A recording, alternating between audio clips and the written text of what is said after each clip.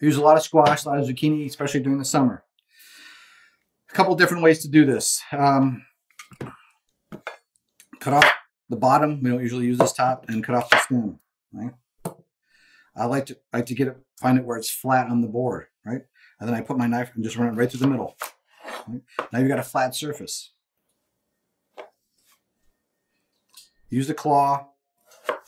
Cut some strips. This is great for cutting zucchini and squash for soup.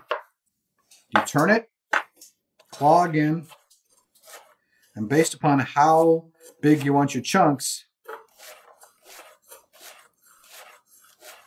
will determine how big you move. Perfect for soup, perfect for saute, perfect for some on the grill. Now, the other thing, let's say you want to do zucchini boats, all right? So you're going to want to keep these things intact. You're going to, again, find the middle point, cut down the middle. Now, at this point, you don't want to use your knife. You want to use a melon butter to actually scoop out the flesh.